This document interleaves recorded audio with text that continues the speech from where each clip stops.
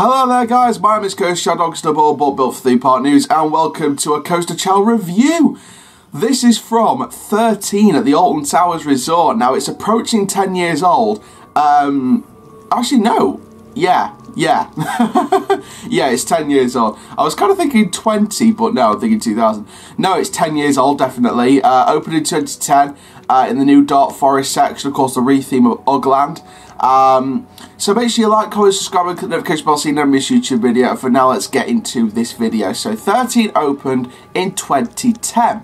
It was on the former site of the iconic Corkscrew roller coaster that last operated in the 2008 season. Now, there were original rumours that the name was going to be Surrender. However, those rumours were quickly squashed as the name 13 was announced just a couple of months after those rumours were made public. 13 is an Intamin manufactured roller coaster.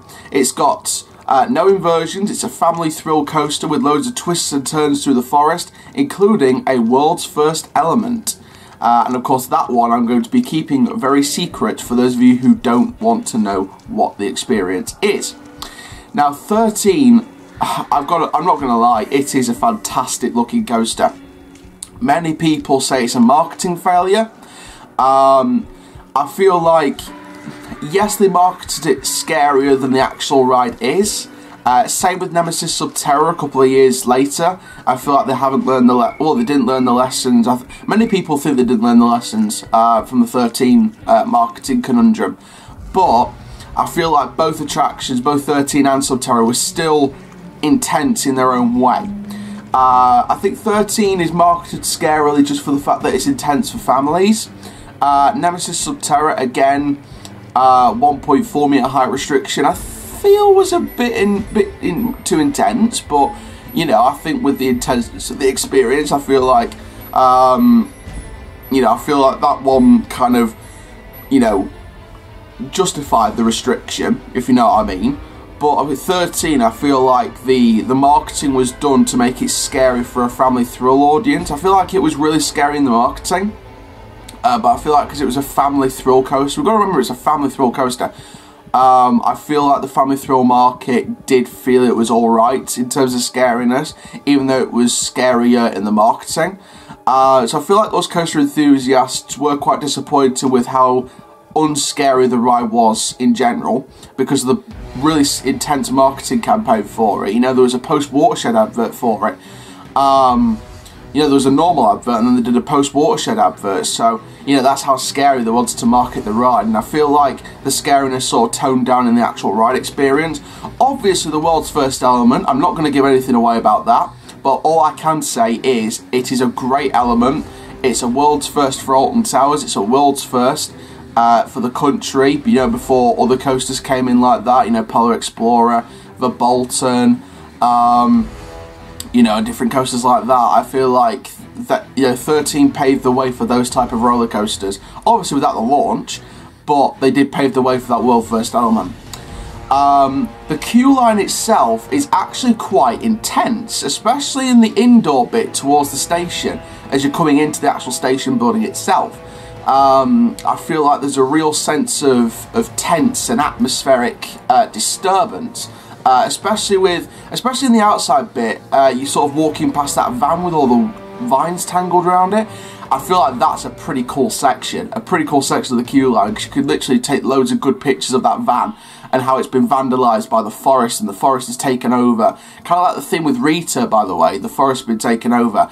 And by the way, I'm not going to do a review of Rita yet. I'm actually going to hold off on that because I spoke about it in a separate video a couple of days ago, a day or two ago.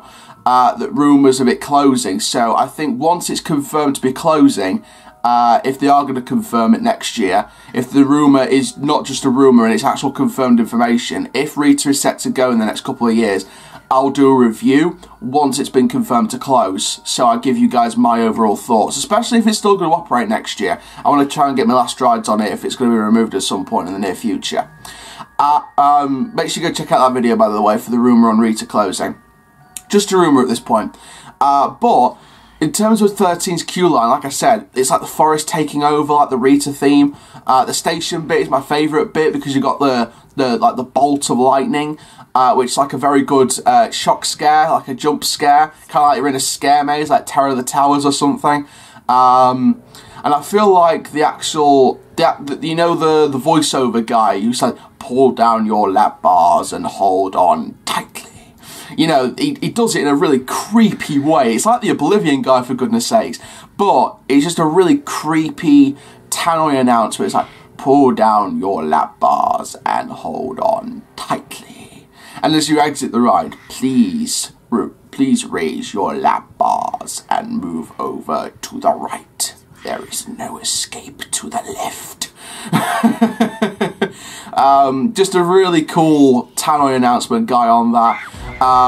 The voice on it is incredible, and of course as you're leaving the station, if you go down to the woods today, you better not go alone. As you leave the station and go up that lift hill, just the anticipation from that voice. It's a family thrill coaster, but I always get that chill when that voice comes on and the train dispatches out of the station. I always get that anticipation with the rides, so you know, I feel like it's definitely a fantastic experience.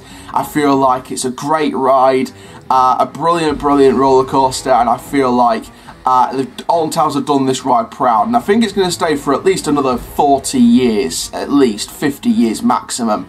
I feel like, you know, I think it'll maybe outlast the century, but I'm not going to confirm closures at this point because I feel like this ride's just got so much life left in it. It's fantastic.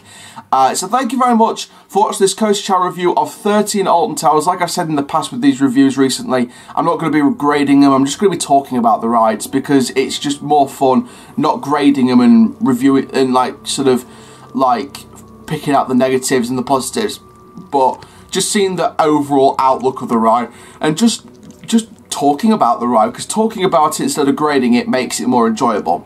So thank you very much for watching this review of 13 Alton Towers. Make sure you like, comment, subscribe, and click the notification bell so you never miss a YouTube video.